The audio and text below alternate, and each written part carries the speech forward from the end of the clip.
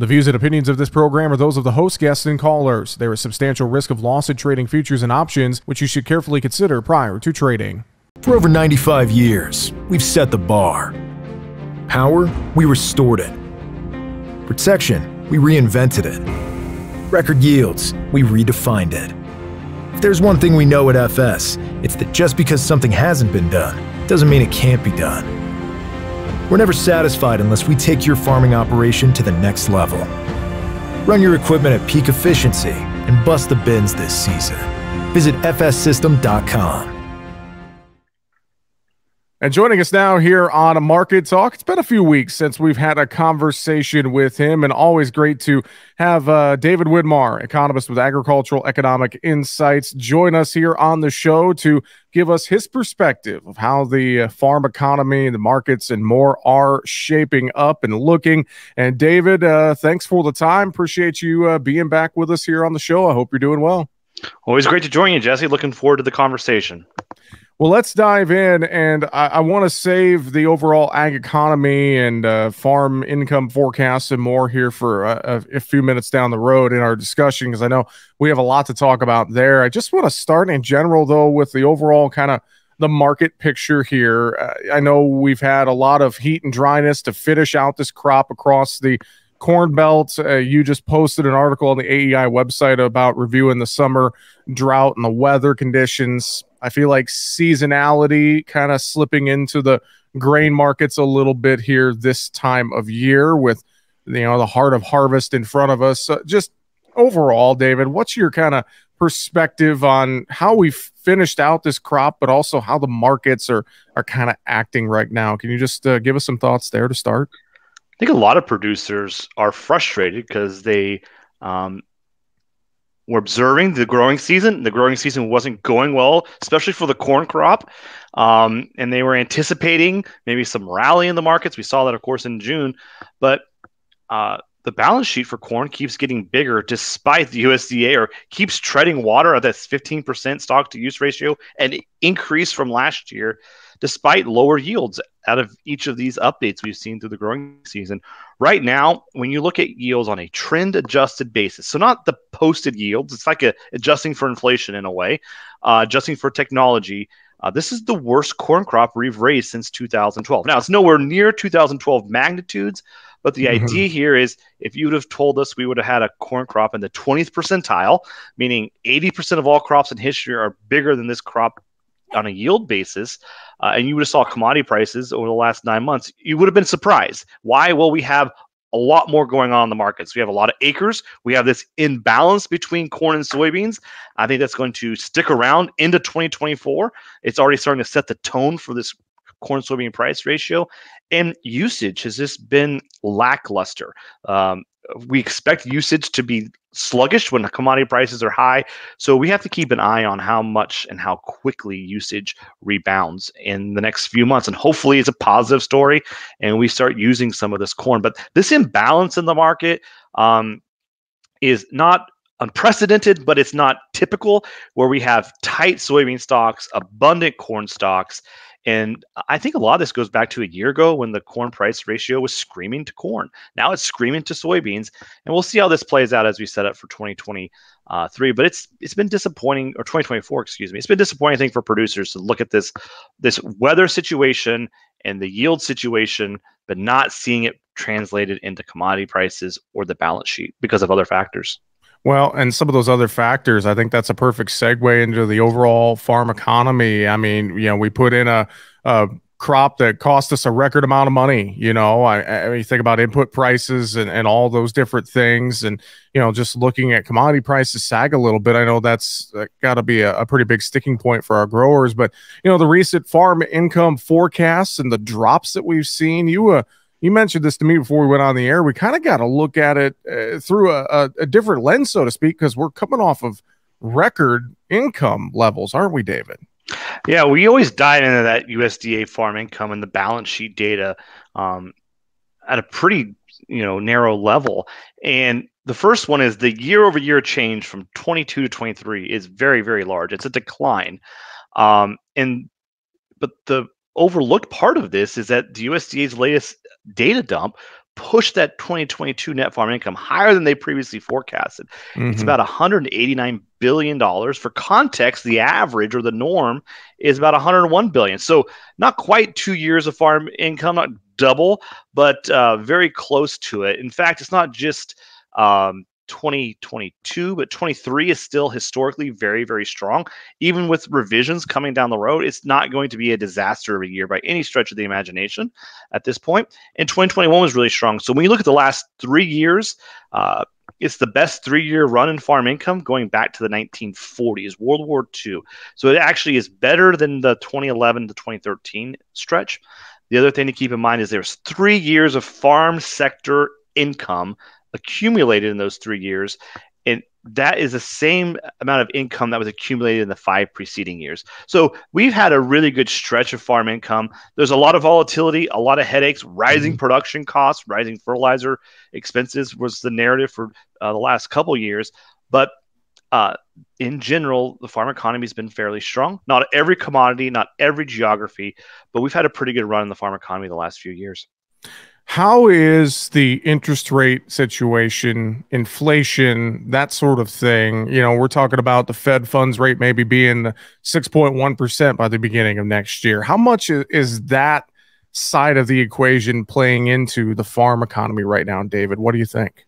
Well, there is a really great quote out there that says, interest rates impact everything in the economic universe. So I think the more appropriate question is to invert it and ask, what doesn't higher interest rates impact and affect throughout the economy? So specifically to farm income, we see a warning sign in that data. So beyond sort of the exciting top strong farm income numbers, interest expense has been creeping up. It isn't, maybe making its way to the top of the headlines because it's been a good year, but interest expense in 2022 was the highest going back to the 1990s, and we passed that again in 2023. For some context, interest expense is about $11 billion higher than the norm that we had seen, or the average we had seen throughout the 90s and the 2000s and 2010s. It's about 11% higher. It's about $37 billion. It's about 30% higher and $11 billion more.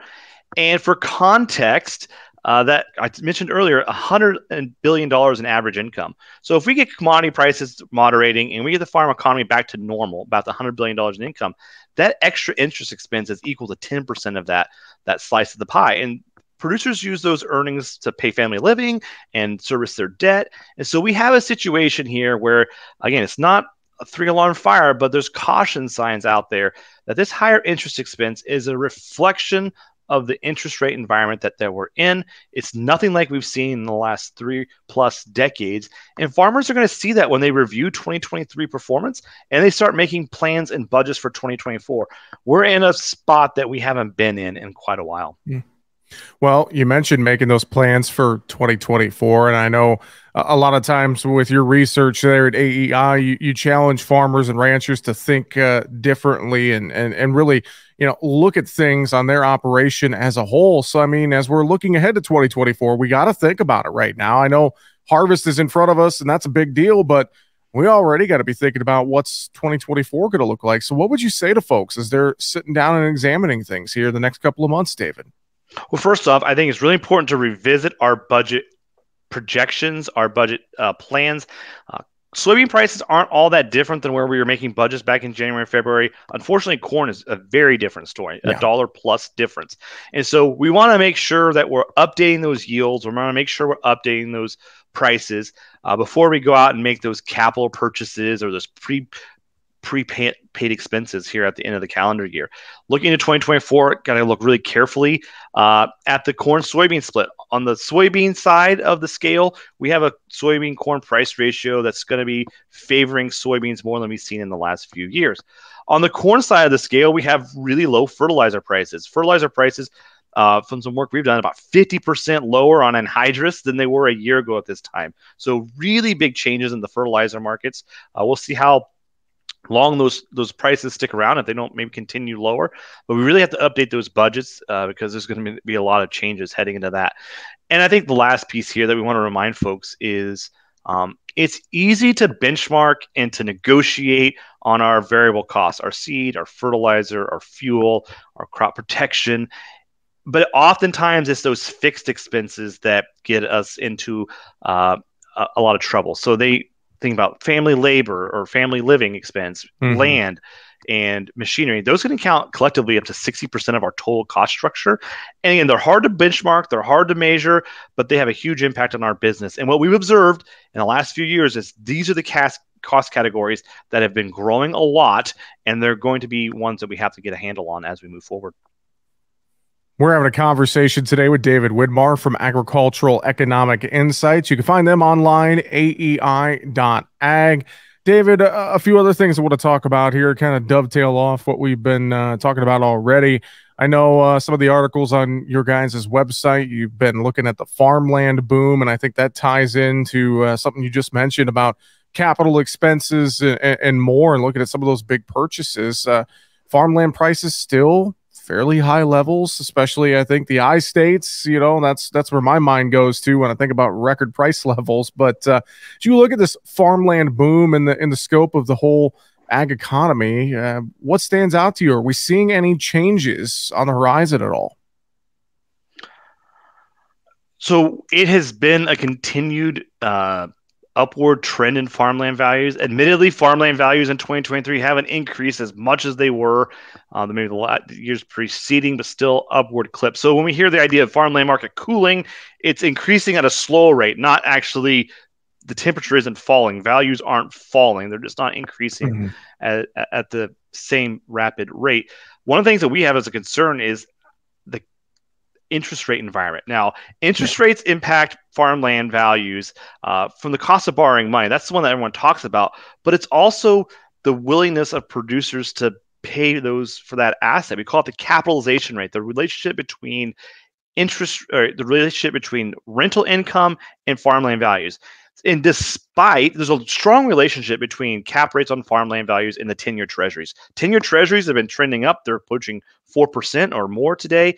But despite this, farm cap rates are still low, around 2.2%. And that wedge is causing us to pause a little bit. Now, there's a lot of ways that could be fixed. Farmland values could come down, interest rates could come down, but also cash rental rates could go up to offset that. We have to watch that really carefully, I think, heading into 2024, because the gap is getting big enough that we need to see some movement on all three fronts, or we're going to have to see one of these variables change considerably to help close that gap. So again, it's a situation where the other thing I've been watching is there were a lot of farmland sales 2 years ago when farmland values peaked. Generally, when there's a lot of land on the market, we get concerned there's not enough buyers to keep the market strong, given the huge amount of selling going on. But now we've seen that cool off a little bit, so that could actually be beneficial. Fewer pieces of land on the market could keep those buyers bidding against each other to keep those values high. David, I should ask as well before we wrap it up here today, just the broad global type picture. And I know that you and I have talked about China and its role in the global ag economy before. South America, obviously Brazil is expanding their production, and we have the Russia-Ukraine situation out there too. So there's a lot going on globally that impacts us here at home. Just kind of a 1,000-foot view. What's your take on the current global ag economy situation right now? I know, kind of a loaded question for you to wrap up on, David. But there's a lot there I'm going to try to dance around. Yeah, I was going to say, just from your economist view, I mean, what are some thoughts you would share surrounding that? Well, I think the big story out of China this year is the demographic issue. This peak workforce, peak population. There's a few ways that we get new demand in agriculture is higher populations, the wealth impact from wealthier populations buying more protein, and then policy, policy decisions that mean we might be using more ethanol, for example.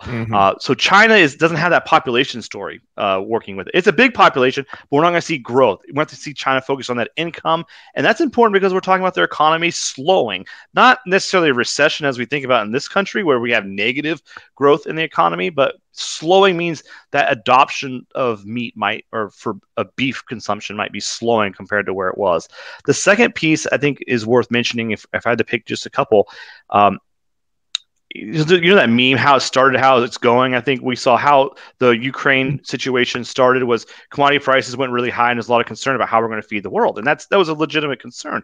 But how it's going the last week or so, we've seen Ukraine's neighbors getting really tired of a short, quick lesson on grain basis is these grain exports are making their way through land into Europe, and there's a lot of frustration with European farmers about this grain that's depressing their local bases and their cash prices. And so we've seen it starting to impact arms trade that Ukraine's been relying on.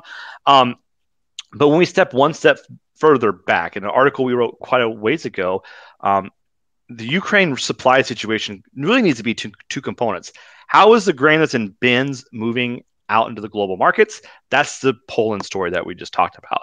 The second question is, are those local cash prices, and is the war and the challenges in the supply chains getting inputs into the country reducing their agricultural production? So one of them is a stock issue, one of them is a flow. Mm-hmm. How much grain are they going to be producing moving forward? And it's the decrease in acreage coming out of Ukraine that has been a bit surprising for us to observe, and we're going to keep monitoring it. I think that has long-term implications for the global ag economy if Ukraine continues to plant and harvest fewer acres. That will have big impacts for global trade flows moving forward. Well, David, always appreciate the time. And I know folks, if they want to look at the articles and the insights you guys have, AEI.ag is a great place to do that. You guys have the premium side as well, the Ag Forecast Network. You guys have a lot of stuff available for folks to check out, don't you, David? Yep, get started with AEI.ag. And of course, the podcast season. A lot of folks have been reaching out about the podcast, Escaping 1980. About the crisis during that decade. And the other one that's been really popular the last few weeks is Nothing Borrowed, Nothing Gained, where the money that producers borrow comes from. We talked about how the bank works, how the farm credit system works, how the Federal Reserve works, and how all these things come together to impact the interest rate markets and what producers are going to be facing heading into the loan renewal season here this winter and into the spring. AEI.ag is where you can find all the information. David Widmar with Agricultural Economic Insights. Always great to chat with you, my friend. Have a great one, and we will get you back on the show again soon. Thanks, Jesse. And that's going to do it for our show today. Find us online, markettalkag.com. I'm Jesse Allen. Have a great afternoon.